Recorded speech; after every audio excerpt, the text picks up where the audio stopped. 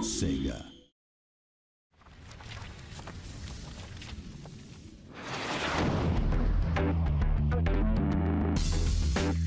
When Sega acquired us, it was part of a movement to do more Western development, to expand development around licenses. The strategic acquisition of San Francisco-based developer Secret Level was a key step in Sega's goal of securing the Iron Man property.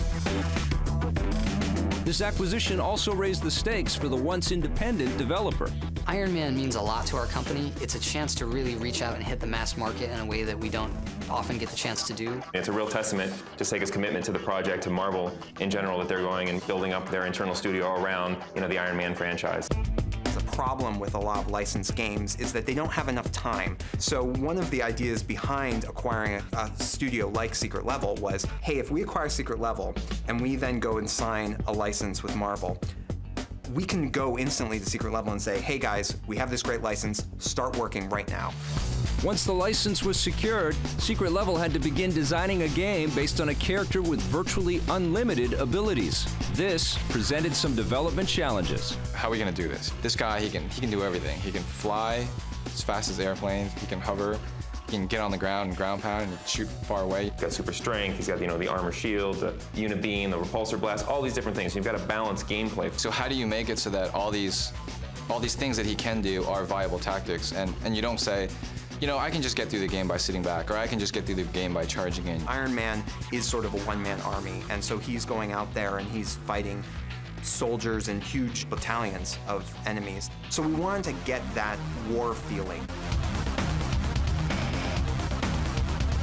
How do you make a threat that this guy can't overcome, but also how do you create the controls to make this guy work? The prototype literally took a week to throw together. I think created a really strong, first of all, it was kind of fun, okay, and that's obviously a good sign. It's gonna be layered gameplay. When you get in close, you can take out a lot of guys quickly. When you're farther away, it's a little bit slower. You have energy usage, which restricts some things, but we always want to make it so you can always fly. What we needed to do from very early on is get the flight down. And not flight in a drifting up in the air kind of way, but like pounding against the air at hundreds of miles per hour. And how do you keep up with that? And how do you draw terrain fast enough?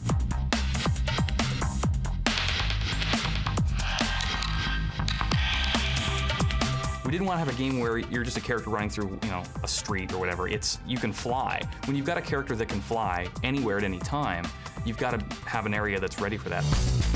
We want to have tracer bullets constantly zipping by, and we want to have a chaotic battlefield type feeling. We have to constantly keep the action, and we have to keep it around the player, but not so difficult that the player feels totally out of control.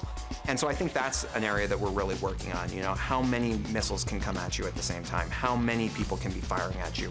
Constantly twisting that dial, getting it just enough, but not enough to be frustrating. Trying to find, the perfect match of the flight, the melee, and the range combat, and all bringing that together and making it look beautiful and really, feel like an extension of the film was all things we had to think about. When that started coming together, we said, this is going to be a really cool game on its own. It's a great license. Everyone agreed with that. But this is going to be a really cool game.